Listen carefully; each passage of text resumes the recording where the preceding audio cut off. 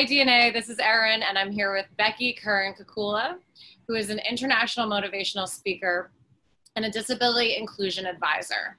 And we're going to talk to her today about her work for the disabled community and lots of other things. So welcome, Becky. We're so grateful to have you here. Thank you for taking the time to meet with us. Thank you for having me. I'm so glad to be here. Yay.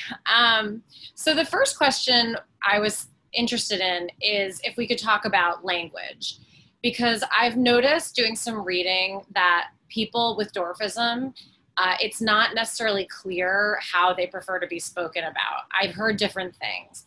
And I wanted to ask you in general how the community prefers to be identified, and then also how you prefer to be identified and why. I'm just going to put it out there into the universe. I do hope to have a book someday, and I want it to be called Just Call Me Becky, because people get so caught up in the terminology, and at the end of the day, people want to be addressed by their name. But I understand in certain scenarios, I always use the example, my best friend who's not a little person was preparing some friends before a pub crawl one Christmas season, and she wanted to give them a little bit of a heads up that her friend who's a little person was going to come to the pub crawl, so they wouldn't be crazy and say anything that I would not want to be around, just like so they would have proper etiquette. Yeah. So there are scenarios where you need to kind of build some context to prepare people so it prevents it from getting awkward real fast. But in most cases, like if you address someone by their name, you can get to know them, and then you can go down any of those roads of how do you feel about this term, that term, or the other. So I'm only speaking for myself, Becky, Curran, Kekula. I'm okay with the term little person. I'm okay with the term dwarf, not okay with the term midget. And I would say that a majority of the community of little people prefer not to be called a midget. We definitely compare it to other terminology used in other communities, but it's important to address the fact that it is a word that we don't prefer. Of course. So as I said, my name, little person, dwarfism is the diagnosis that I have. Achondroplasia is the more specific diagnosis that I have. So I could be called an achondroplastic dwarf. When I was growing up, it was funny trying to educate some of my friends thinking that I was plastic, but not the case. It's just the plasia. But I would just say, address someone by their name, but don't be afraid to use the term little person or dwarf, and someone will call you out and stand up for themselves if they prefer not to be called that. But I don't think they'll react as badly as you just quickly addressing them as a midget. And that sometimes comes off as someone isn't willing to learn how to change their perspective on how to address us and treat us in a respectful manner. Yeah, thank you for that. The main reason I ask is in the context of employment, because I agree, nobody wants, or I doubt most people want to be identified by their medical diagnoses. Most of us like to be called our name, and that makes perfect sense to me, at least. But I was thinking that since you work on employment discrimination, it occurred to me that if people don't know what terms to use, they might be more likely to not be inclusive in the workplace. So that just that subtle way in which, even if they unconsciously don't know that they don't know what terms to use or feel comfortable using or what their friend might feel comfortable with, that still could actually be a barrier. And that's why I bring it up first, because that's the thing I was mostly concerned about. Do you see that being an issue? You're absolutely correct. So a few years ago, I went to an LGBT inclusion in the workplace advocates summit, which had about 6,000 people, and some of the disability inclusion summits that we've put together have had half the amount of people, still equally as valuable content, but people are kind of leaning towards those demographic areas that have made more progress historically, and it does trace to civil rights and laws and things that have passed and made more advancement and protections. But when it comes to disability, people are so afraid of using the wrong terminology, it prevents them from being inclusive, prevents them from just calling out the word disability in their diversity statements, intentionally putting disability in every conversation about diversity and inclusion and beyond. And 70% of disabilities are invisible. So that means only 30% of people have a physical disability like me, and 70% are people who are hiding it because of the way that society is afraid to talk about it.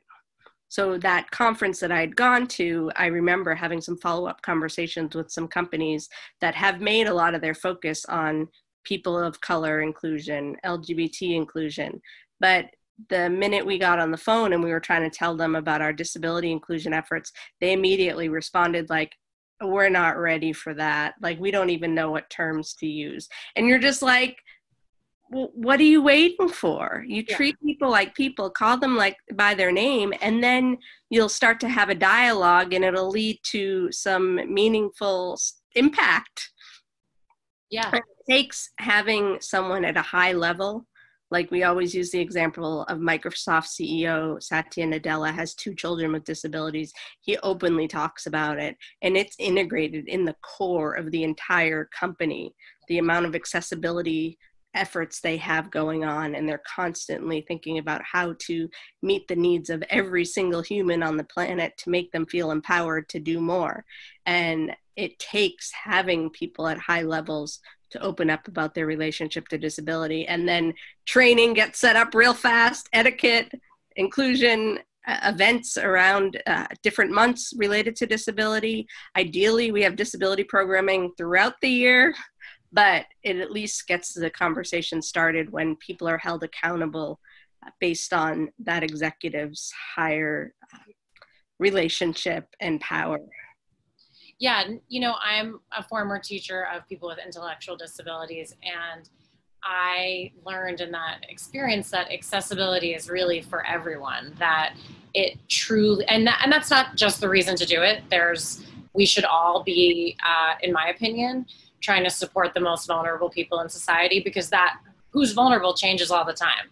I might be vulnerable today, you might be vulnerable tomorrow, and the next person, you know, that COVID gives us a really good example of that. But access helps everybody, you know, and especially, as you point out, people with invisible illnesses, people with invisible disabilities, or all the people who may become disabled in their lives. You know, it's people don't understand that they're more likely to be affected by disability as they age, you know, and people don't tend to understand, or people without disabilities don't tend to understand that they're part of that continuum too. So I think that that's really important. Sorry, were you going to say something else? Say we're a community that doesn't discriminate. Anyone could join our party at any time. Yeah. And I think the more we expose society to the importance of disability inclusion, the less discouraged someone will feel once they eventually acquire a disability. Yes. Yes. Absolutely. So speaking of this word disability, I know that the little person community, is that the right way to say it? Yeah, little people community, little person, plural, singular. Yeah. I like to put these moments into our interviews because I think it's important to model that we can make mistakes and talk about these things and move through them. And I think you've made the point already implicitly that it would be much better to treat someone with respect and dignity and make a mistake and learn from it than to unconsciously exclude them because you're scared of making a mistake, right? Absolutely. So I have a boss in a previous role, and he and I got to a really good place where we met each other where we were. And my whole life, I've craved constructive feedback because I just haven't gotten enough of it. Like, if I make a mistake, I want to know so I can get better. Yeah. But he always used the phrase, in the future, try doing it this way. And I've brought that into even my relationships at home in other scenarios. So it's let's reflect quickly on what happened, and let's talk about how to do it better in the future. Yeah, that's a really good strategy. So back to the word disability, I've read that there's some contention about whether people in the little people community feel, and again, you can't speak for everybody, obviously, but feel like they identify with the term disabled. And I know that legally you are protected by the ADA, but Do you want to talk a little bit about how that word, because we're going to get to this later, but you and I have spoken already about how it's an interesting position to be in when your disability is created by the world, not the other way around. So if the world was built for people of shorter stature or little people, that would not be considered a disability, right? And so I'm wondering if you want to reflect a little bit on that. Absolutely. I think we often just dance around the word disability just as a society in general. And that's probably where that perspective came from when it comes to the little people community and how people feel about the word.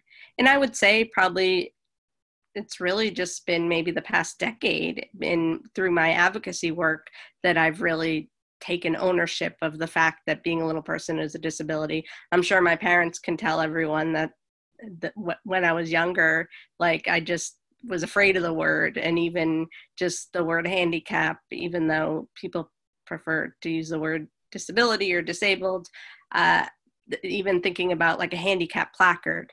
I learned recently at a symposium, it was put on by doctors who are experts when it comes to working with patients with dwarfism. And they talked about the two reasons that people with dwarfism pass away based on Social Security numbers they were able to gather of people who've passed over the past few years. And one was blood pressure, because they never really know if they get a good read of our blood pressure, like if it's too high or too low. And it's like because the cuff, like our arms are shorter up here. Well, the people with my type of dwarfism, but others are made up of different ways. But even like a child cuff may not get a full grasp of it. So they have come up with some better techniques, but we don't even know, like, if it's a low blood pressure or high blood pressure, is it really? Like, that's one thing that just hasn't fully been figured out. And then the other one was getting hit by cars because people can't see us. So it's very important for us to get a handicap placard, because it helps us park closer to the venue of where we're going, where we're less likely to get hit by a car.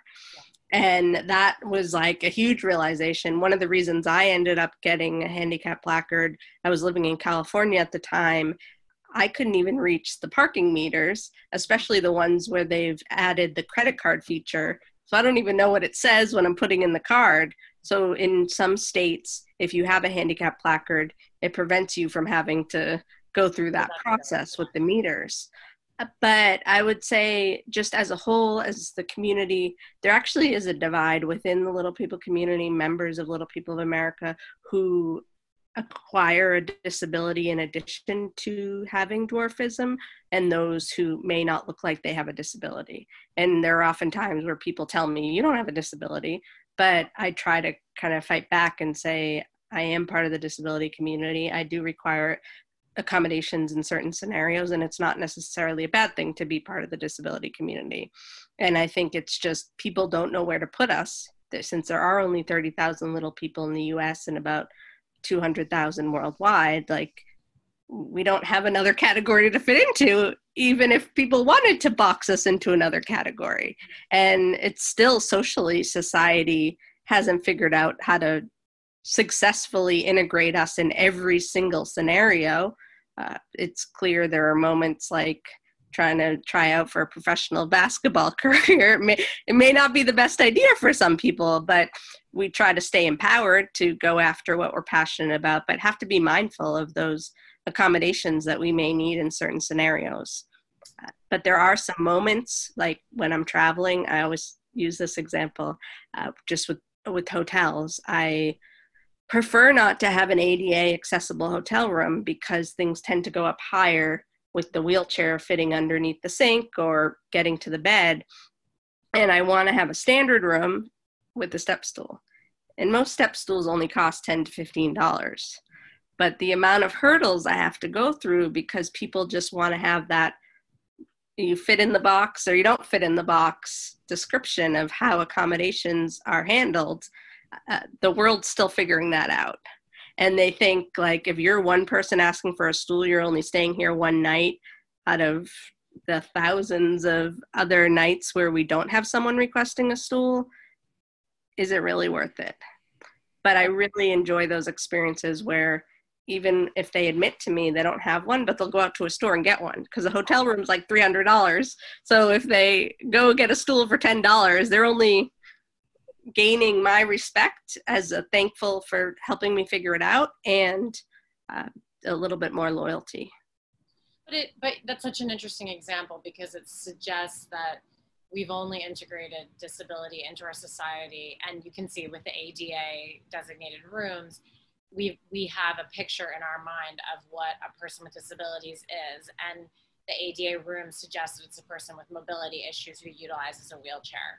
And so all the other people who might need, you know, perhaps you have a condition where, you know, a sensory condition where you're overloaded by smells and sounds, and you need to be in a certain part of the hotel where you can be safe from that. That room would do nothing for you. And it would be very easy for, as you're pointing out, for the hotel to say, well, we don't understand that. We didn't know that was a disability. We didn't know that was protected.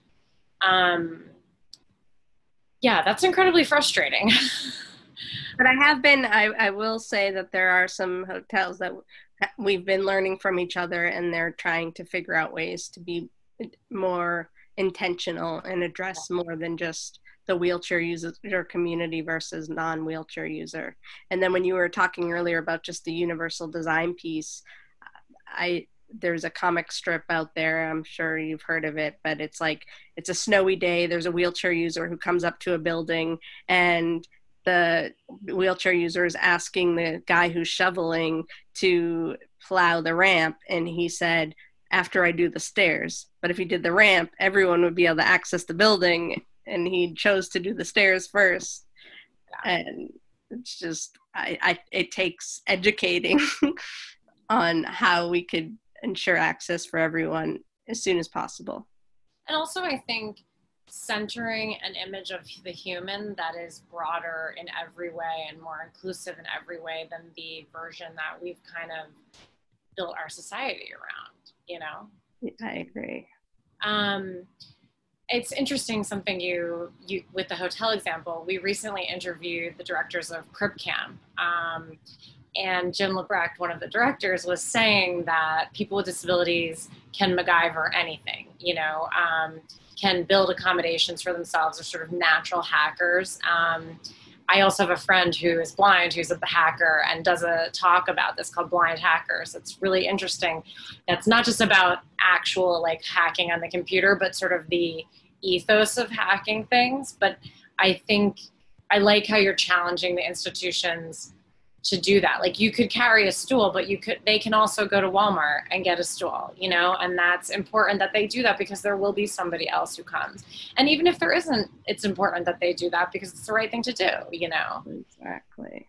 So I think it's really interesting how I think people with disabilities and mental health issues get used to figuring out how to get around things because we want to compensate to keep other people comfortable. And I like how you're sort of pushing people, you know, in a gentle way to be a little uncomfortable, you know, and do their part. And kind of on the disability figuring things out topic and little people, the reality is that most little people require some type of surgical procedure at some point in their life, just because of the way that we're built and made. And some have had dozens. I've had 8.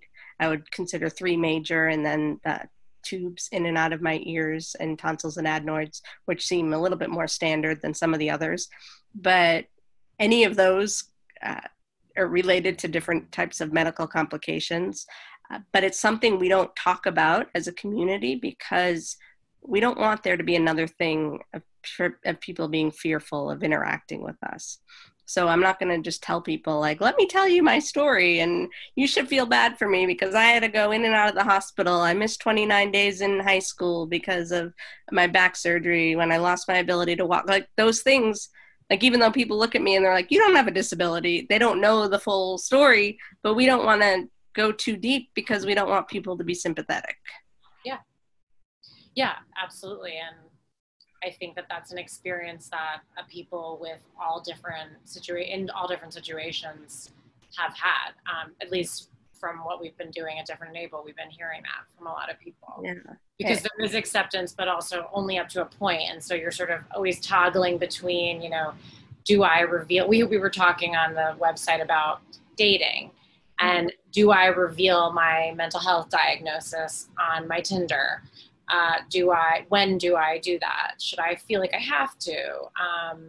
You know, or is that my own business? You know, it's very hard to find that line because shame is diminishing and you want to be the person who is helping it diminish, but also it's such a profound risk, you know? Yeah. And then just the safety piece. Oh, absolutely. Like wanting to disclose, but not wanting it to, and of course it leads to ghosting in certain scenarios and job discrimination, of course. Absolutely. So, I can speak to that one. Yeah, so let's talk about that a little bit, because that is really the core of your work, it seems like, and sort of a core passion for you. And I'm wondering if you could sort of sum up for us how far you think we've come as a culture in terms of employment discrimination against people with disabilities, and where you feel we urgently need to go next. I know that's a massive question that could be answered with like an 800-page book, but just however you feel comfortable, you know, responding to it would be great. Absolutely. So based on my personal experience, I received a college degree, thought I was on the track to meaningful and gainful employment right after college, just like everyone else when they receive their degree, expect to get a career to then supplement what their college gave them and the finances that you probably want to be able to pay back. And I ended up choosing not to put on my resume that I was a little person. This was before a lot of the technology that exists today, like LinkedIn and Facebook, where it's pretty obvious, especially I think even just with a headshot. Like I have very obvious facial features that are common among people with dwarfism.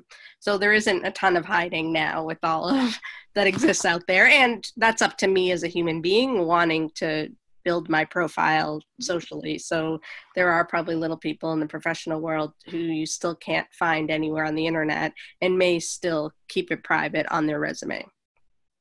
But so I ended up moving from Boston. I went to school in Providence, Rhode Island, was home in Boston for the summer, worked in casting, television casting, movie casting, a little bit of both. I was actually supposed to be a stand-in for Peter Dinklage in the movie Underdog. Oh, and wow. It was going to be like a $4,000 summer, just standing in while they set up the lighting while he acts. But it conflicted with my last 2 weeks of college. And obviously I needed to get that college degree in order to then get the career I thought I'd be getting to in a smooth manner. So I still asked if I could help out with the casting process throughout the summer. So I helped with the casting of the extras, sometimes calling up to 300 people a day. And I got really intrigued by the entertainment industry as a whole from that experience. And I had also met some people through Little People of America over the years while I was in college. I didn't get involved until I was in college. And then most of the people who I just happened to get along with happened to live in Southern California. Mm-hmm. So my parents told me, you can move out to California if you get a job and have a place to live. I ended up getting a job and found a place to live just with friends on their couch until I got established. And the person I was supposed to work for happened to be another little person. She was a talent manager. She was a talent manager for one of my friends. And right when I got out to California, the job fell through, wasn't going to lead to anything. So I ended up networking as much as possible. I found some people within the Providence College alumni network who happened to be living in Southern California, looked for guidance everywhere, ended up sending out about 1,000 resumes and went on 100 interviews over the course of 4 months. Yeah, I saw that on your website. That's a lot. Yeah. So sometimes it was up to 4 a day. Mm-hmm. I have to tell you, I'm sure by that third or fourth, I was exhausted because of being rejected by body language, even with the first 2 or the first 1. Like I probably was not on my A game in every one of those interviews, but no one told me that. So then I assumed because no one told me that I was not capable of getting the job because of my stature. And it was a job. These were like low level entry jobs. I wasn't applying for like CEO jobs out of college, like very entry level. I had the qualifications. Well, after the 4 months of interviewing, I started going through some temporary placement agencies. So then they could pitch me to just go show up in workplaces. And I did a few assignments. And then at about the 6-month mark, I was able to get a job at a big talent agency. And one of the reasons I ended up getting a job there was the Hispanic marketing department had an opening. And I think just because of like this person working in an area of diversity, she had a little bit of empathy and was willing to support me. And I did get a call from HR after a month there, and they're like, your term's over. And this lady fought on my behalf, and I'm forever grateful that she helped me launch some part of my career because she advocated and knew I needed that support. And she hired someone else to work with me alongside me as we supported her clients. Unfortunately, I took French in high school instead of Spanish, so I wasn't as equipped as I would hope to be in that role, but I got the support I needed just to learn about the entertainment business. And then when there was an opening in entertainment marketing, more English-speaking clients and agents, I was able to transition, and I did that for about 2 years and then switched over to the comedy touring department, booking comedians around the country. But one of the biggest things was most assistants stay there a year, and then they go, if they don't want to be an agent, they go to a production company or a management company and just take different positions within the entertainment industry. But I was there for 5 years, didn't really have any support, even if I wanted to move up within the organization. And I chose to switch gears, work in television casting, similar thing, just didn't really have the support to learn and grow. I still worked as hard as I could, 100 times harder than the person next to me every day, but it still wasn't going to change the fact that they felt different about me because of my stature. And there were moments where it was obvious versus just give me constructive feedback and I'll do better and we can do better together.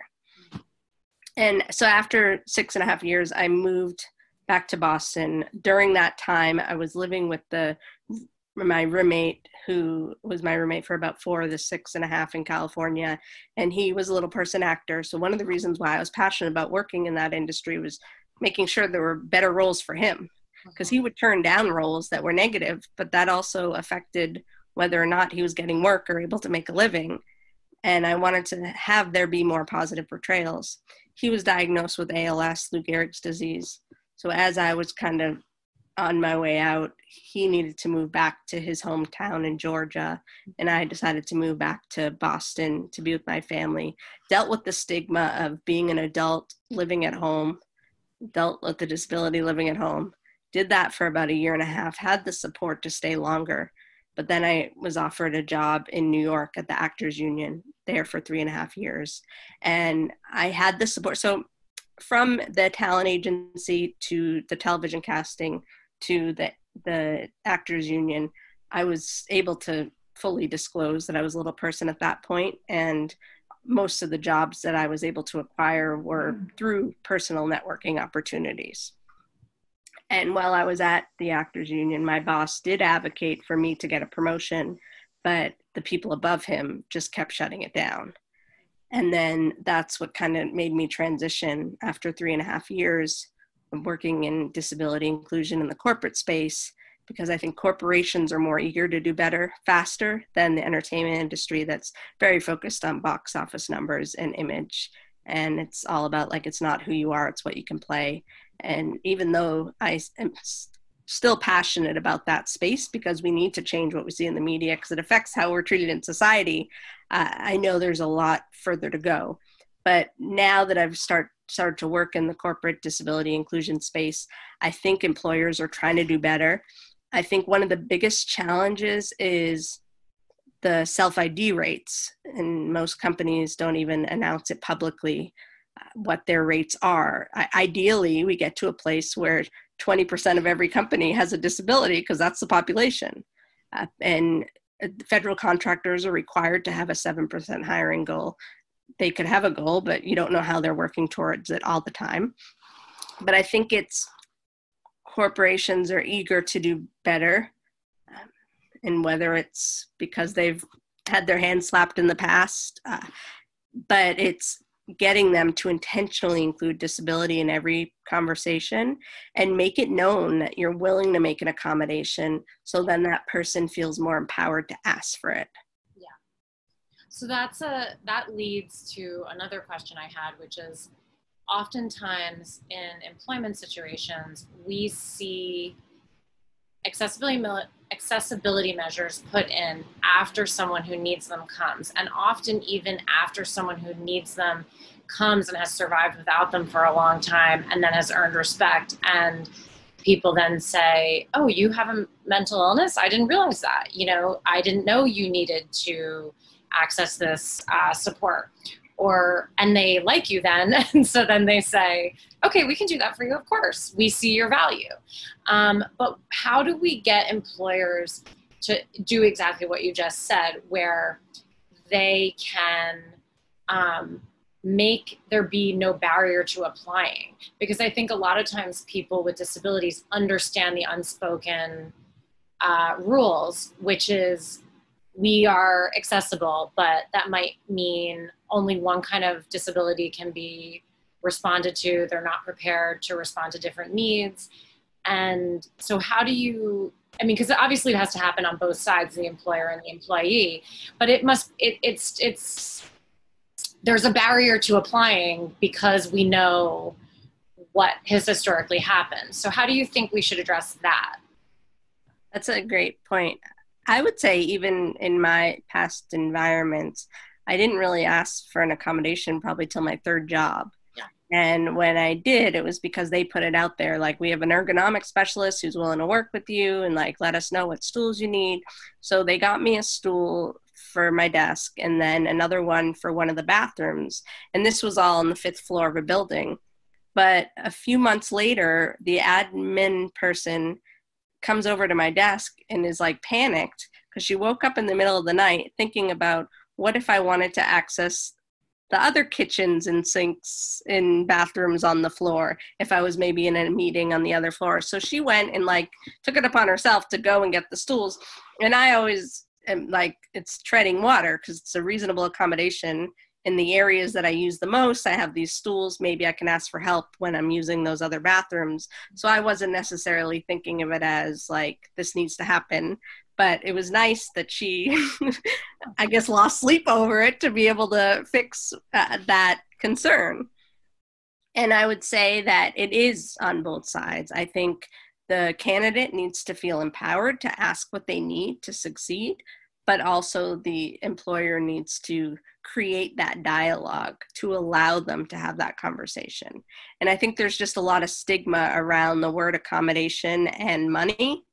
And most accommodations, like the Job Accommodation Network has it laid out, are less than $500. And at the end of the day, the amount of productivity you're going to get out of that person, it's totally worth it. Yeah. Well, that leads to another point I wanted to ask you about. So we were speaking to this singer, Mandy Harvey. Love her. Yeah, she's great. And she's deaf. And she was talking about how we're in this, she actually was really inspiring about the potential of this particular moment. And she said, you know, I think one of the few good things about this pandemic is we have realized that a vast majority of people can work from home. Maybe not majority, but a vast proportion of people can work from home. And what would that mean to people who have mobility issues or any disability, really?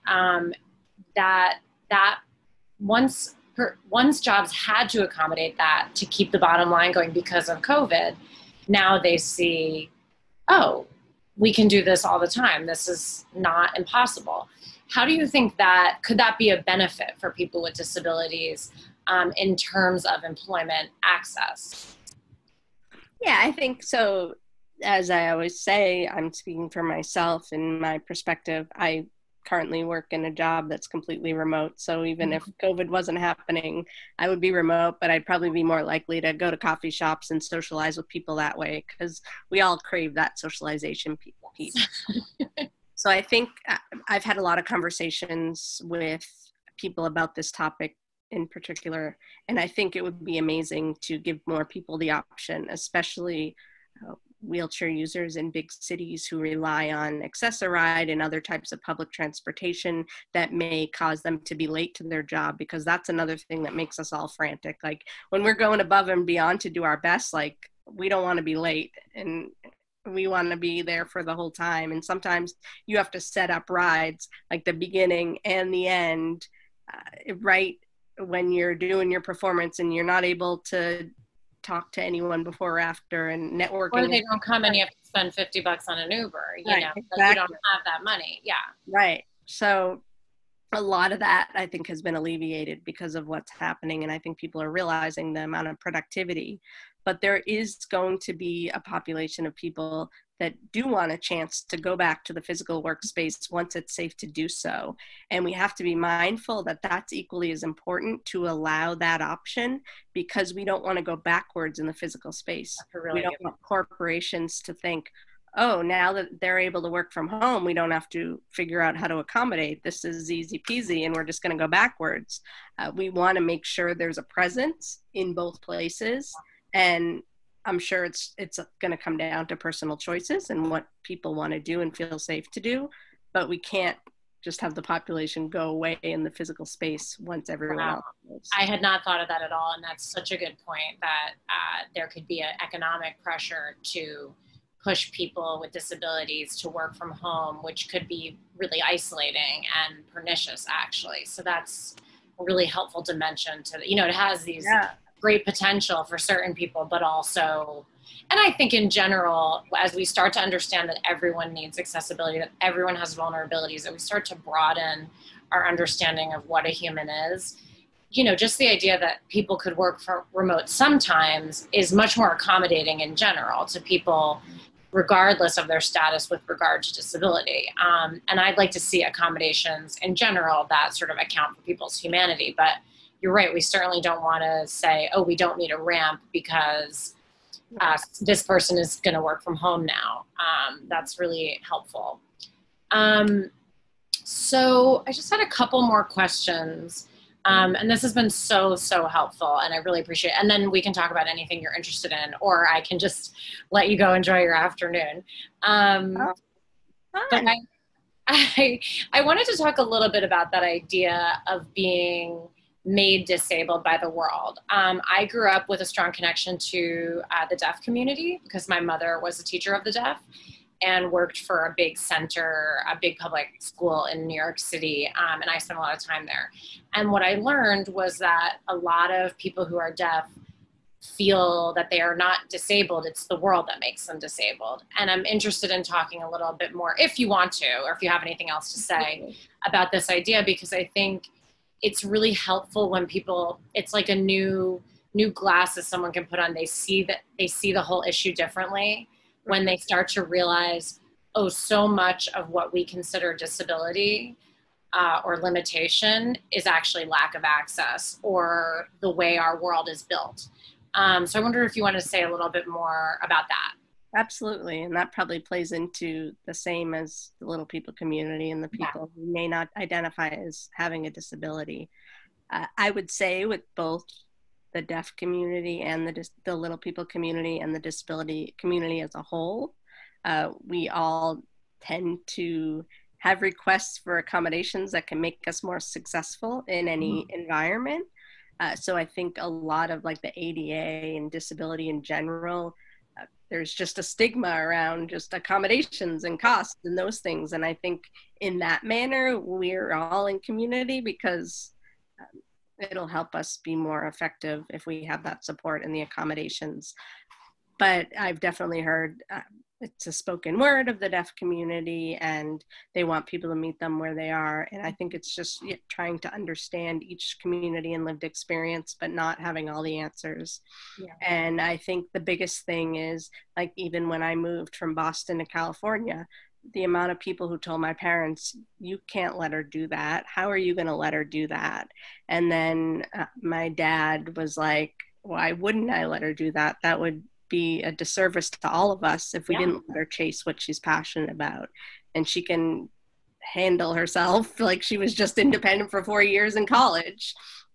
And I think it's just constantly having to remind people, like, you don't have to take care of me. It kind of goes back to even just the don't feel bad for me because of my surgeries. Just meet me where I am and let me be part of this environment in a seamless way. Don't give me a break. Like if I'm terrible at something, give me the feedback and tell me I'm terrible. Let's figure out how to work together and learn from each other rather than you assuming that I can't get something done.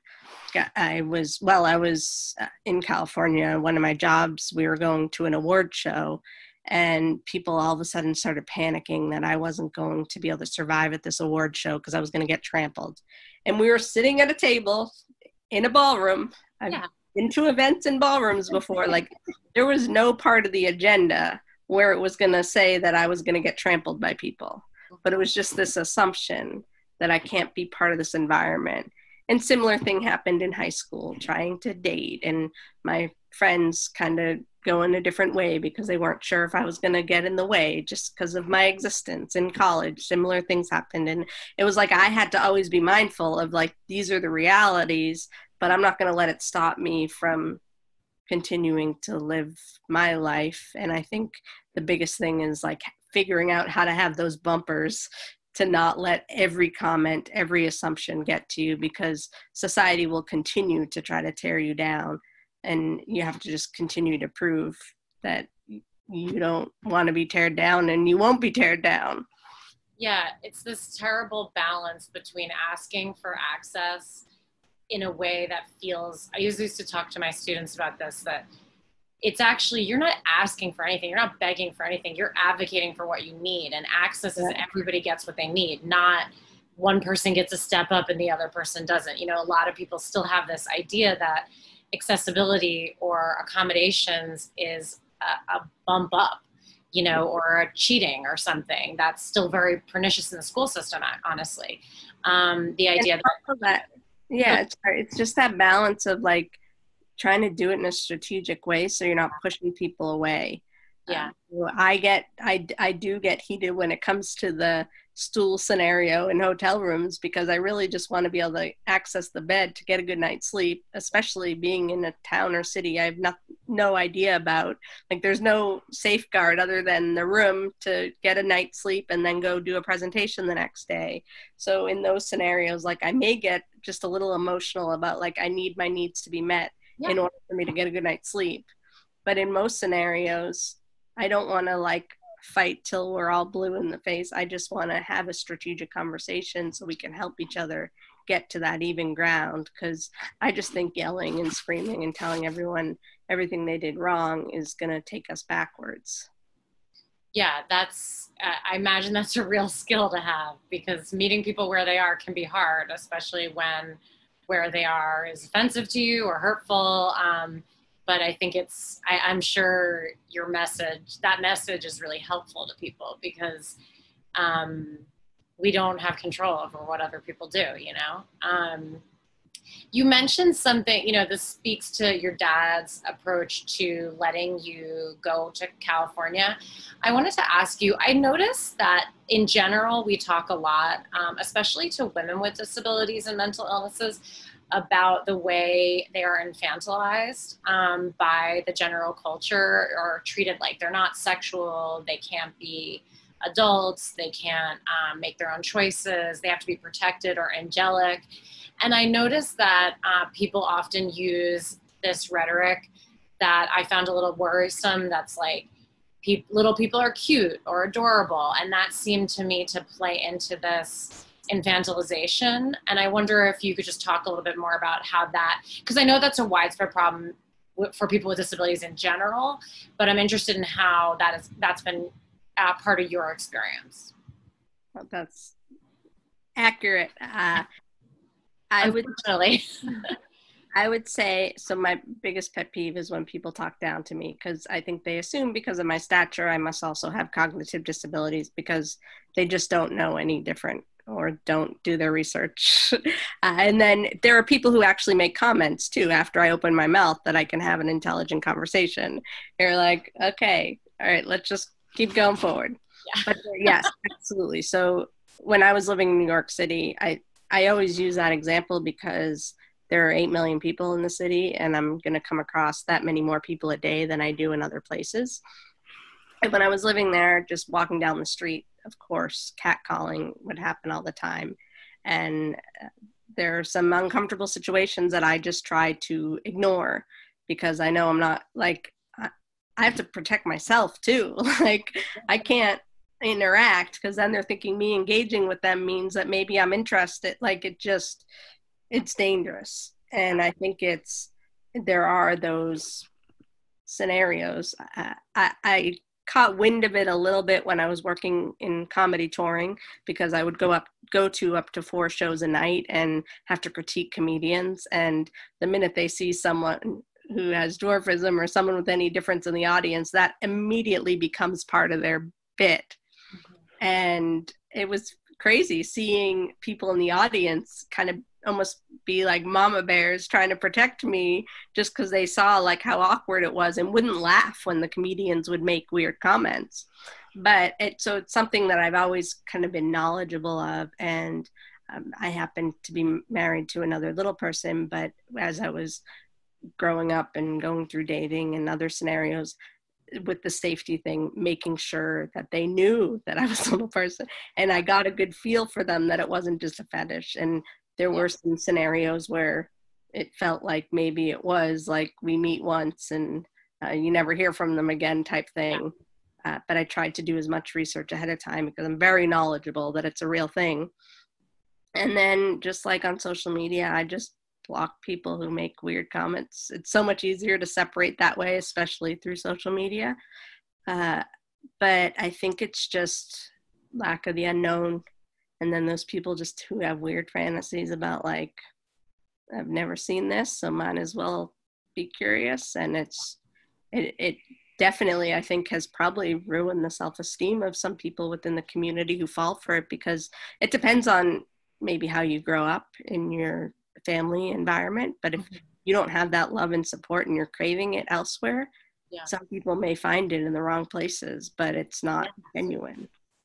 Yeah, absolutely. It's very it's sort of an emotional hazard, but it's also, as you point out, a real physical hazard. Right. For, you know, women in general and non-cis people in general, but then especially disabled people, people with disabilities. When we had a conference, someone summed it up pretty well. They were like, I'm thinking about the panel discussion taking place, and I can't help but notice how my demeanor positively changed once a panelist self-disclosed. And I think that also applies to even like the dating world. Like if there was someone who was average height, who had a sibling or relative with some type of disability or difference, you can feel that energy is a little bit more genuine, and like, I'm curious in a genuine way versus I have a fetish. Yeah. And I think that goes even in the business world of like, the minute someone starts sharing their story, you're like, oh, they kind of get it. Like, even though we don't have the same lived experience, they get it a little bit more. Yeah. And then it isn't exploitative. Right. It's empathetic. Yeah. Yeah, that's a helpful, I think, distinction, because we talk to young women a lot who have this problem where they're open about their conditions on the internet and they're really important role models for other people, but then they get really abusive comments and a lot of weird pressure it's like extra idealization and fantasy gets put on people with disabilities in this really unfair way. Yeah, that's helpful. Thank you for that. So I just had 2 more questions, and you've sort of implied a lot of this, but what do you wish that people who do not have dwarfism knew about your life and experiences? If you just had to, you know, just say like a couple sentences for them, what do you wish they knew? I'm always amazed. I always joke about how my average height sister, I have one sister, she's 3.5 years older, and I know that she like loves me unconditionally. And of course we've had our different moments throughout our life, but she's a mother of two beautiful children now, and she was always meant to be a mother from the day she was born. And I don't even talk about her enough, but should. I think the way that I see her love on me as a sister makes it so beautiful to think that anyone could be loved regardless of, and same with my parents, but the way that she just admires me and looks up to me as a sister more than just because I have dwarfism, it means that anyone can have any type of relationship.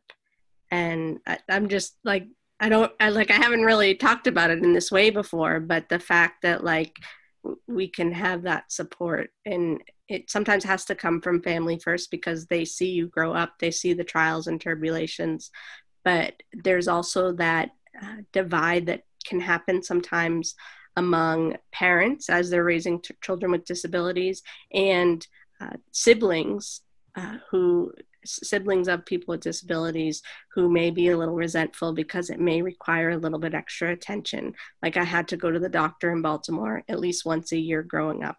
I had 8 surgeries. There were times where my sister had to be in other places so my parents could help me recover. And she also just didn't want to see me in the hospital or at surgery because it would have been hurtful for her to see me in that manner. But I think my parents did such a wonderful job trying to build us both up at the same time. They would take her on outings. They would call them mud baths, so I wouldn't want to go, just so they could have that extra time with her as well.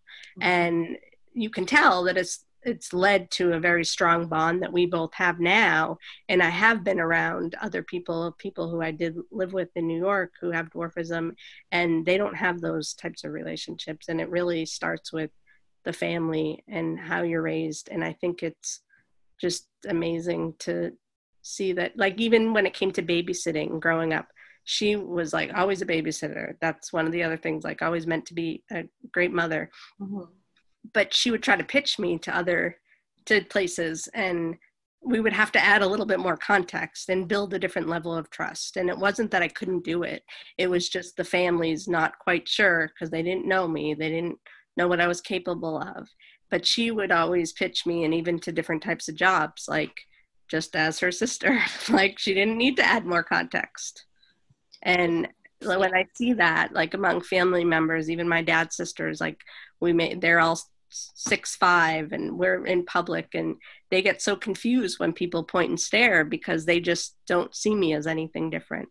So when you get to that point where you realize you can be seen as a human being above all else, like that's what really matters. And hopefully we can get everyone to be seen that way. Yeah, it's such an important point about how when you really connect with somebody, it can really transcend, profound differences. And it's an important reminder right now, given everything we're going through as a nation, yeah, and how divided we feel and stressed. Everybody's under a great deal of stress right now. That's amazing. I find it infuriating that it's an experience that little people have, that people point at you. I find that I'm just having a reaction to that. I was with my family once. We were out getting ready to go to a table at a dinner. I think it was Mother's Day or Father's Day. And there was a mother that like obviously pointed to her child and said, "Look over there." And you're like, what are you teaching? It is enraging me hearing that. I mean, I know intellectually that it happens. Right. And I'm naive because of my privilege as an average-heighted person, but it's so upsetting to hear that. And so bizarre that people have that at least to me, that's just upsetting. I think that probably you're really able to impart, I can see why you've had so much success as a motivational speaker, because there's a very, very hard-won strength that is emanating off you. And I think we all have our battles and really respond to that. So I think probably everybody you speak to has something to learn there. And I think it's just leaving room for forgiveness and not holding grudges and moving forward so we can all get better together. I think there's just so much fear of doing or saying the wrong thing. And by not doing, you're preventing from doing the right thing. But I think it's people like you who've risen in their career and are paying it forward, who are able to say to average-headed people, you know, oh, that wasn't okay, and let me show you how to do it better next time. Because I think when people, you know, are young or they're not finding that success or acceptance, they're too vulnerable, you know, to with whatever situation they're in, you know. And so I think it's really important that people in like you in a leadership position are sort of using their power that way, because, you know, it can feel really scary to disclose an illness or a disability on a job, you know, at an entry level. I mean, it feels that way at any level, but I think, you know, your bravery when you're at that level in your career where people look up to you, that, and I'm sure like the example you brought up with the person at Microsoft, you know, someone being in this elevated position and making it a priority, really, it's a really good way to use your power, I think. And I think even if it's just finding one person you can trust who may have a similar lived experience or opens up, I feel fortunate that I can't hide my difference. So people do tend to open up to me, which is a blessing, but I hope that they're confident enough to tell other people too. But even if there's just one person that you can just release a little bit of what you're going through and just talk it out, I think it'll allow for more people to just feel a little bit more at ease. Yeah. So my last question was sort of, what would you say to your younger self if you knew what you know now? Which is kind of cheesy, but I also think we have a lot of young people in our community. I think they could benefit from some advice in that direction. Well, I think the big piece is, since I'm constantly retelling the 100 interview story, if I were to go back, I wish I could just like get rid of the elephant in the room and say, I know you feel uncomfortable right now. How can I help you feel more comfortable so then we can be more effective as we go through the rest of the interview? And I know that may have been thought about as not being on me and my responsibility, but I could have maybe taken a little bit more ownership of that, or reached out to intentionally get a little bit more feedback, even though I did ask for it as I was writing my thank you notes. Please let me know if there's anything I could learn to do better or any of that. But I probably could have been a little bit more intentional about that. I think it's just the fear of, even during those 5 years at the talent agency, not really asking someone to help me. And it got to the point where I had been there long enough where people started asking what I was passionate about, and they started to support me in that way. But it wasn't me standing up for myself, like, how do I move forward? How can I get the support I need? So I think just speaking up more about what I'm passionate about, but I still am not regretting the fact that I worked really hard without sharing my passion early on, because you need to gain credibility in a profession first before people start to respect you and support whatever your goals and dreams may be next. So long as it's kind of on the path to helping you get there. Yeah. And then I would just say, if people tell you you can't do something, don't just take one person's no or assumption, because that's one person's assumption or no. I was speaking at a school one time. It was a group of sixth graders, and this girl said to me, my dad told me that I can't be a teacher even though I want to be one because the market's saturated, or something crazy. And I thought, first off, you're in sixth grade, and why is your dad telling you that you can't be in a profession that's always going to need more good people to be in the profession? And the market might be totally different in 20. Yeah. Like all the context will be different. And it just, I don't like when people try to stomp on people's dreams without seeing them make it happen. Yeah. Well, that's incredible. Incredibly helpful, I think. You know, as you point out, you shouldn't have to be the one to make it comfortable in the interview room as the entry-level person speaking to the CEO, but that might just be the situation you're in, and it might make your life easier if you were able to. And so I think that's really helpful advice. There was one time, Oh, so sorry. I tried just kind of one more thing about No, just, please, yeah. being in environments where there are other little people. I try to intentionally find general practitioners who have treated at least one other little person. Sometimes there's not the possibility of another being in the community, but I specifically went to a dermatologist in Los Angeles once that I had friends who had gone to. So I thought, okay, credible, they'll give me good bedside manner, they'll be respectful. I ended up falling and I cut my head and I had to get stitches, and I went back to that dermatologist's office to get the stitches removed. And the dermatologist that I usually go to sent someone else into the office to help me take my stitches out. But it was someone who was like shaking because they'd never met me before and they didn't know how to react.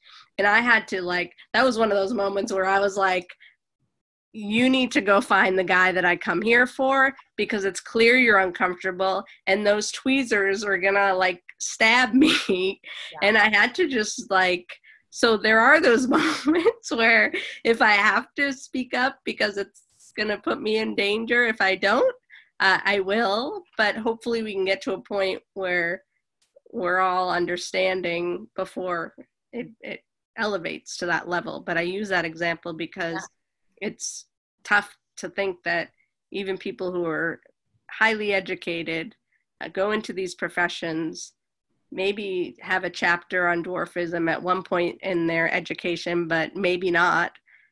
We have to then train to not be scared of us, and then we have to go to them for trusted advice related to our health. Yeah, or to know your body. I mean, they're maybe not educated about your body, which is frightening. Do you know the actress Ali Stroker? Yes, I love her. Oh, she's great. Yeah, we interviewed her and she calls it hosting your own party. She wrote something for us a long time ago that was really great.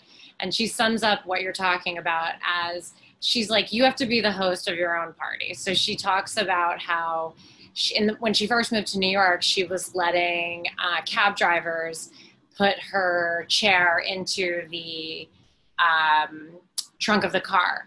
And then she had to learn to say, no, don't touch me. Wait a second. Here's what I'm going to do. I'm going to take the wheels because it was getting damaged. Right. And she uses that example to describe, I'm the one who has to be a little more confident, a little bit more in charge of the situation. And that's incredibly hard, Yeah. I'm not minimizing that at all, but it's a very smart strategy, I think, for dealing with the world in general, for all of us probably. There was one time, so I was living in Washington Heights in New York for the 4 years I was there, and there was one time where I definitely did not feel safe, and I felt like someone was following me almost to my apartment building, and I just kind of ran from the bus to the apartment building and then was able to close the door, the front locked door, and immediately I saw one of my roommates walking out, and it was just a sense of ease that someone I know and trust is right there. But it's so scary when those scenarios happen, and even with wheelchair users, and you're trusting them to put your chair and hopefully they get it out and in one piece. Yeah, absolutely. Or on an airline or something like that, where you have to ask somebody to store, your mobility device, your walker or something like that. That's a lot of trust you're putting in somebody who maybe doesn't have the awareness and might just do something unconscious that could hurt you, not even meaning to. Well, that's really helpful. Is there anything else you want to talk about or tell our community? I just want everyone to stay empowered and not give up, even though we're in crazy times. I think there's an advantage for us to connect more and on deeper levels. We always talk about how there's no one story is more important than another. I tell people whenever they try to tell me, oh, I had this thing happen to me, but it's not as bad as what happened to you. Challenges are challenges, and we're all equipped to deal with them differently, but I'm not going to think less of you because you're complaining about something that was really hard for you. And then I think the piece is, the more voices we have out there, the more people in the next generation can see what's possible for them. And I want people to get to a point where you don't have to see it in the media, you don't have to see it in society, you can just chase what you want to do in your life, but I just don't think we're there yet. People want to see people like them in roles, in positions, in entertainment, in order for them to know the possibilities of the world. Absolutely. And I do think that even though disability representation is getting better in the media and in Hollywood, I do think that little people are not as represented as other communities. You know, we're seeing a lot of actors and models with Down syndrome. We're seeing a lot of people who don't fit into the traditional model box, who are breaking into fashion. And I'm not seeing that as much in terms of the little person community. And I think because of cable TV, there's a lot of possibility for a lot of reality that doesn't necessarily always put us in a positive light. So if you see someone on TV, don't think the next person you see in person is that person. I think people get really excited about meeting famous people, but you want to meet the person first and treat them like a person. And I often do the comparison of just how people treat people with disabilities versus how they treat celebrities. Like, everyone has a certain level of privacy that they may want or need, and you need to figure out how to have an intentional conversation without pushing people away. Mm-hmm. Yeah, you make such a good point about reality shows. We should all remember that all reality shows are extreme versions of life, no matter what they depict, whether it's a family or, you know, the Real Housewives. And so, it would be terrible if that was it's a bad situation if that's the only representation we're getting. That's worrying, because no one would ever think, you know, suburban moms are exactly like the Real Housewives of Beverly Hills or something. That's the thing. So with those types of shows, people can leave that at the door. They'll watch it and just say trashy TV. But every single portrayal of a little person is a portrayal of a little person, and how people may treat that next person they see. And it may only be once in someone's lifetime that they see a little person in person. So they may not carry that knowledge, and those people who do say I'm that crazy person on TV, they're a little harder to educate than the person next to them.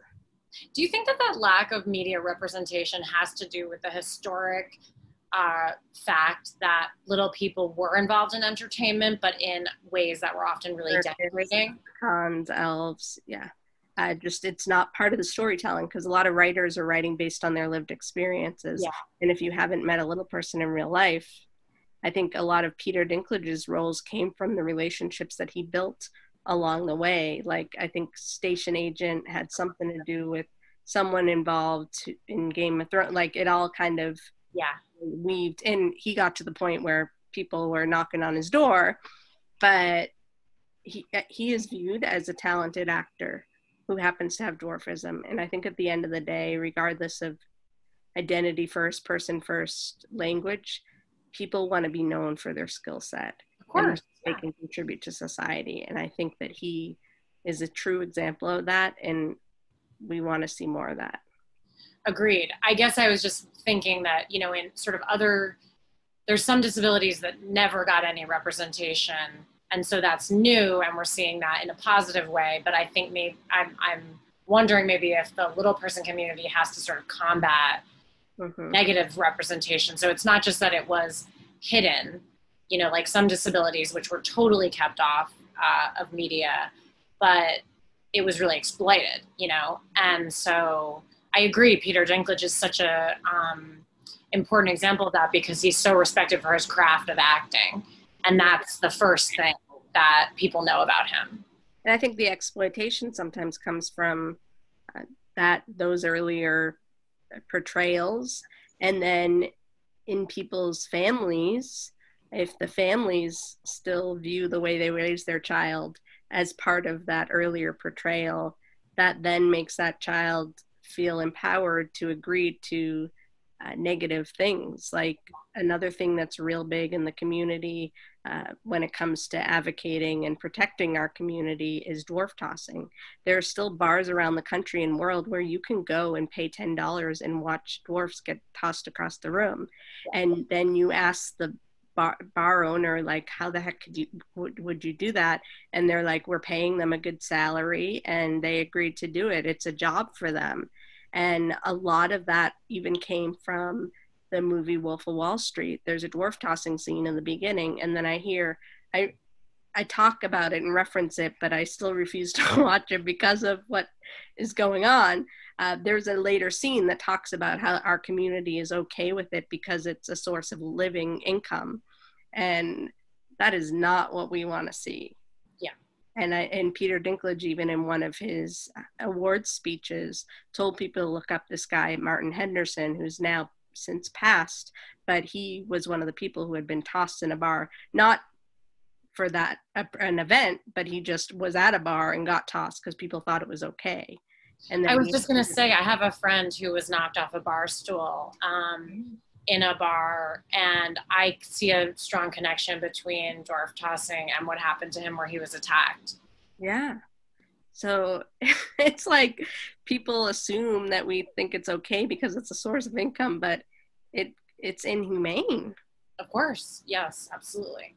And just because a previous generation only gave people certain options and people made a living that way doesn't mean we have to keep doing that. You know, that's true in lots of ways in our society. Women, people of color, you know, only had certain options. That doesn't mean we can accept that for the future. You know, it's absolutely horrifying. And I thought that had mostly been banned, and I'm disturbed to know that that's not true. And even something, you're bringing up such a good point about The Wolf of Wall Street, which is a movie. I actually only saw the end of that movie, so I don't know the scene you're referring to. I must have just caught it at a friend's house or something. But I remember it's supposed to be sort of satirical, but it's still glorifying these things. And so there's a real problem there with representation, because the movie and the makers of the movie get to say, well, we're actually making fun of these people. We think this guy's a jerk. Yeah. But people watch it, young people watch it, people of all ages watch it and see the money and the success and, you know, sex, drugs, and rock and roll lifestyle that he leads and admire it. And then you can track that to a spike in assaults. I mean, that's really scary. Or to this idea being, you know, becoming more popular. That's frightening. It's so true. And it's just, and it really has to do with giving the new parents the tools to feel equipped to empower their children to do beyond what we've been seen as doing historically.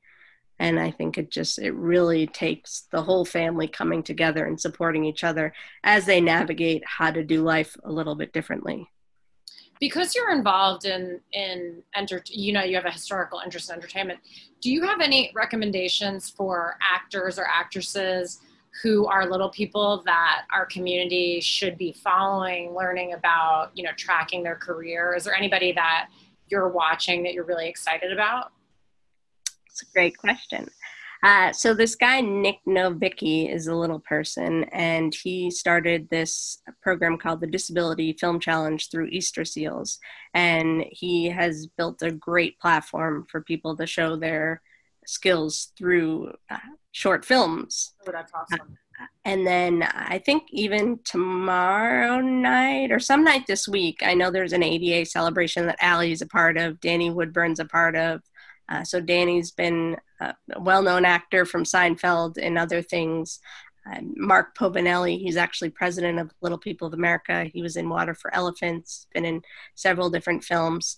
I think I wish that I had more to list, and I think it's just having access to the platform. Yeah. I have a friend, Casey, who does a lot of stunt work. She's working on a lot of different motion capture type films. A lot of little people stand in for children on television shows because we're the height of children, and they can make a pretty decent income and be part of that set community. We can continue the dialogue and make sure people have access to the tools. But Gail Williamson is a huge advocate in the space who works at KMR Talent, and she oversees the support of talent with all types of disabilities. So she is amazing at making sure that people are seen. She talked about how the first 3 years of representing actors with disabilities, she made maybe she helped them make about like 50,000, and now it's over 3 million that these people are making. So there's definitely more exposure happening. Casting Society of America is working on a lot of great initiatives to understand the needs of the community so they can integrate them more into auditions. And it takes making auditions accessible. Yeah. I've heard horror stories of wheelchair users having to audition in alleyways because they can't access the casting office. And then there's these trucks coming by and they're not able to give it their all in their audition. So it's really, it's getting better, and there's still a lot of work to be done. But I would say just intentionally, whether it's in blog storytelling or writing film or TV or videos, just try to intentionally find more people like me to share their stories, so then we can, I guess, normalize things if normal's even a thing. That's great. And that's actually, you know, you've given me so much time. I really appreciate it, because this has just been such a useful and moving conversation for me. And I think our community will really like it. I'm wondering where people can follow you. If you could tell our community members, you know, if there's social media you do, where they can find information about you, if they want to have you speak to their community or something like that. Absolutely. My website is beckymotivates.com. And you can find me on most of the platforms with that same handle: Instagram, Twitter. Under LinkedIn, I'm Becky Curran Kekula. YouTube, Becky Motivates. I definitely encourage checking out the YouTube, because I try to make it as current as possible and add videos even during these times. And of course, anyone can reach out to me and I can answer any questions. BeckyMotivates@gmail.com. Awesome. Well, thank you so much. Thank you.